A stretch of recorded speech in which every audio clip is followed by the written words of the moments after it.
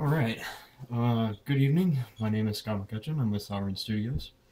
Um, Today I wanted to kind of show you a little thing I've been working on in Blueprints. This is a character tool that allows you to switch meshes during gameplay. You know, skeletal meshes, and kind of make kind of like a dynamic character swap system. Right, so I want to show you real quick how it works. Um, and you'll notice here I've got a character kind of like that runs kind of on the side-scrolling template, and you notice I have it with the Xbox controller. If you hit the right shoulder button, the character pops and disappears. You hit the shoulder button again, he'll swap to a third character, and then again for the full out. The cool thing is that I made this kind of on like a wheel, right? So think of it as like a wheel that you could turn right or you could turn left, and it's got 3 points on the wheel. So you could go right, but you could also go left to swap back to the original character. Basically, I'm going to show you guys how to do this swap in Blueprints. So that's the plan. So let's dig in. Okay, first things first. You'll see that I've created a Blueprint character class. You can just come up here, go to create a new blueprint, and you want to make it of type. You want it to derive from the character. So you'll just do that. I've already created one, so I'm not going to go ahead and do all that. Instead, I'm going to show you how to put the blueprint together. Okay, so you come over here into the event graph. You notice I've got some other stuff set up for camera zooming, double jumps, some of the attack stuff, and the movement input. But what we're really going to concern ourselves with is this series of nodes right here. So we're going to go and break this down and try and make this easy. Okay, so I guess we'll start at the beginning with the input actions. You can see I have swapping the character right and swapping the character left. Okay, if you haven't really messed with input yet in Unreal Engine, you're going to do it up here in the project settings. Come down to input, and you'll see all this good stuff right here. For this particular one, you're going to want to map an axis, right? And in my case, I have the character control and the camera control. No, I'm sorry, that's not right. Action mappings. The two that we're looking at is swap character right and swap character left. Okay, so in this case, swapping character right is going to be tagged to the right shoulder button and tagged to the left shoulder button for swapping the character left. And again, you have to kind of think about it like it's on a dial that can go either direction. You know, I'd like to put the dial in there as like a UI thing, but maybe that can come later. Once you've got your input set up properly, you'll be able to drag these input actions in here, which you can always just find when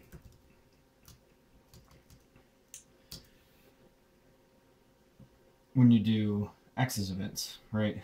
All these things, and then you have Gamepad events and whatnot. Either way, okay, so swap character right. And then I have it tied to these two functions. So depending on which one you press, or which button you press, it's going to call this function first. Okay, so I created two new functions. Let's start with setting the hero to the right. Okay, in order to do this, you have to set a variable, right? An integer value that can kind of tell you which mesh you're on, right? So we're going to have 3 meshes that you could swap. And in this case, we're just going to have an integer value. So if the integer is value is 1, it tells you which mesh you're on. So basically what we do is whenever it calls this function, we're going to create a branch and just test which number we're on. So come up here, add a new variable.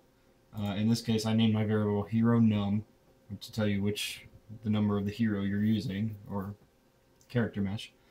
I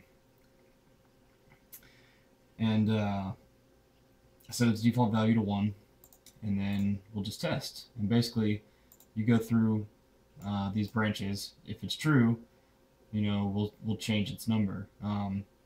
So basically, what's happening here is it tests to see if your hero number is 1. If your hero number is 1, it increments it, changes the number to 2.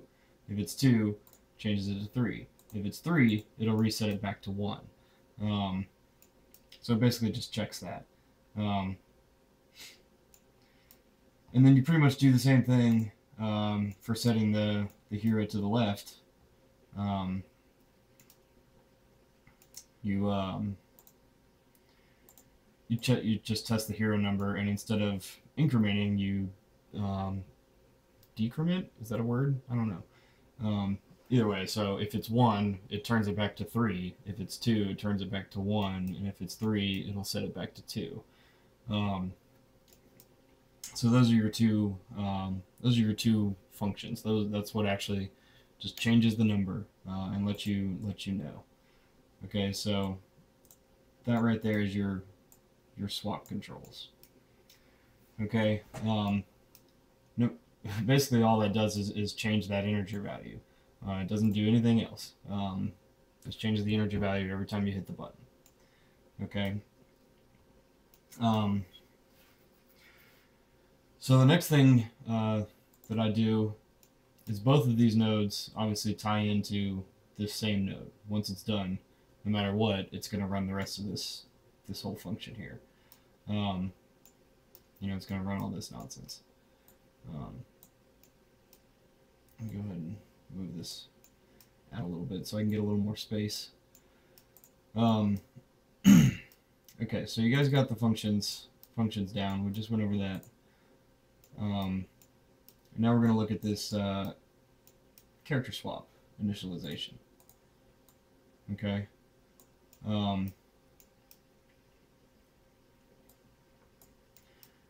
Okay, so the very first thing that you want to do is you want to disable input. The reason you're disabling all input is because what's happening is that in this particular instance, instead of just swapping the character's mesh, I'm actually swapping the entire character class. In this case, well, the reason I'm doing that is because each character class may end up with,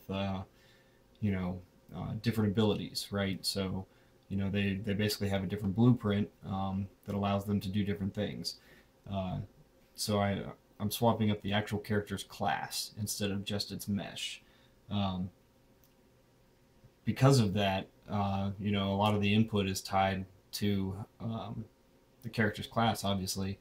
So one class may have input features that another class does not.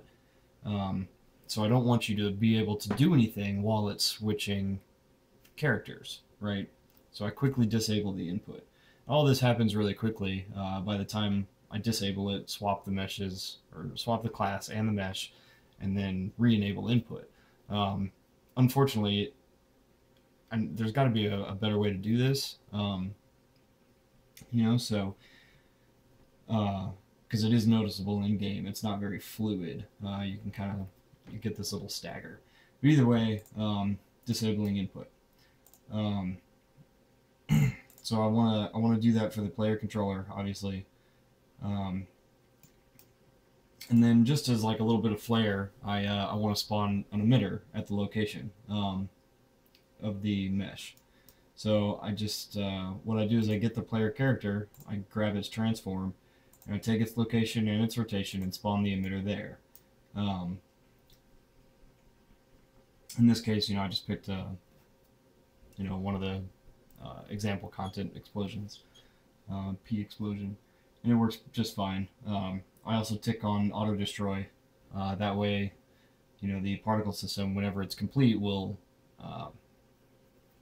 destroy itself, obviously. And then the last thing I do is I toggle the visibility of the mesh. In this case, it turns it off. Okay, so it turns off the ability to see the mesh as soon as it spawns that particle effect. I'll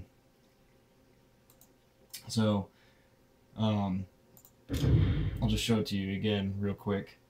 You hit the button, you see that explosion, you see the mesh disappears as part of the explosion, right?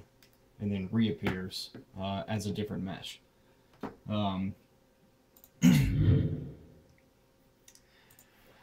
So, oh, I don't want to mess with that. Okay, so we're turning off the mesh, or we're spawning an emitter, we're turning off the mesh. Okay, and then now we get to the fun stuff. Let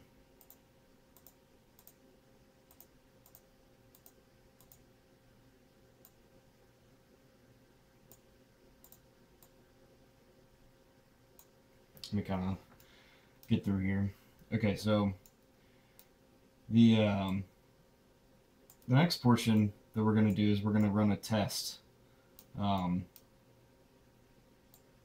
going to run a test to find out which mesh you're on, right? So in this case, we're going to determine the current mesh and then branch accordingly.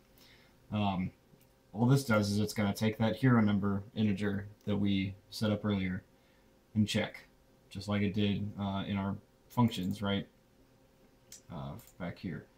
So if it's a 1, you know, if it's a 2, or if it's a 3.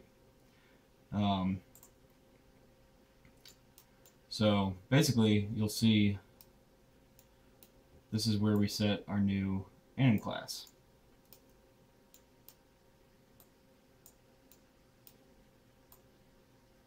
Okay, because you know, obviously the meshes have different skeletons and therefore different animations. You know, and it's basically you're swapping to an entirely different player class or character class. Okay, so essentially what happens is you check for the mesh number, right? So if you're on mesh 1, you're going to go true, in which case you know that you're going to want to swap it to the next character. So if the number's a 1, you're going to come over here, and this is where we set the skeletal mesh. And then we also change its anim instance, right? You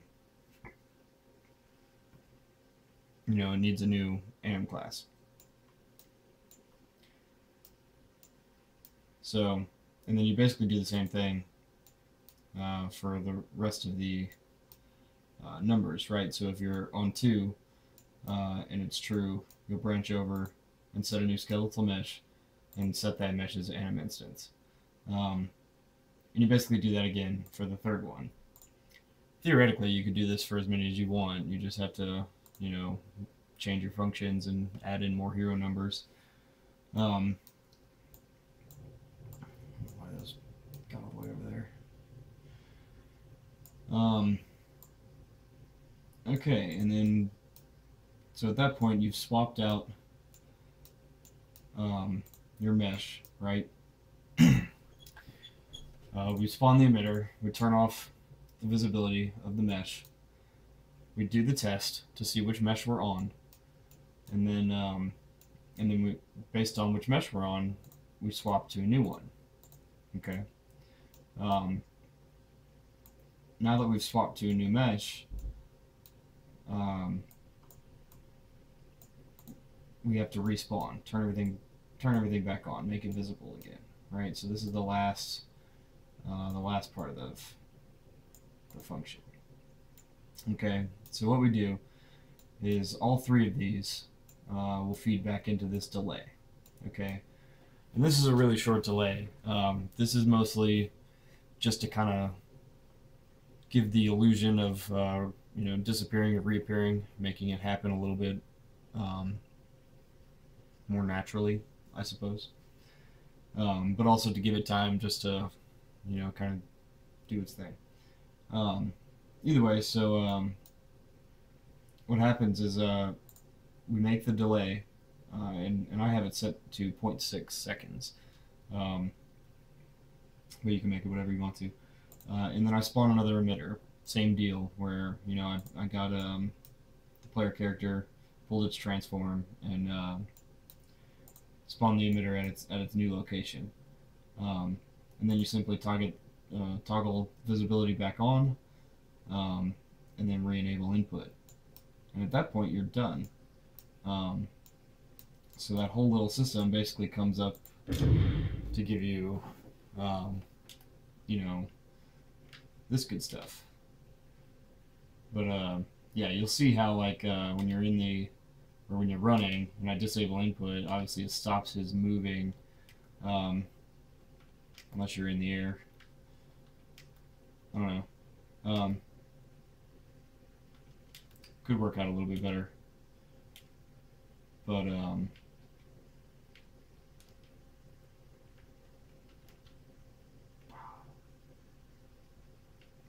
right.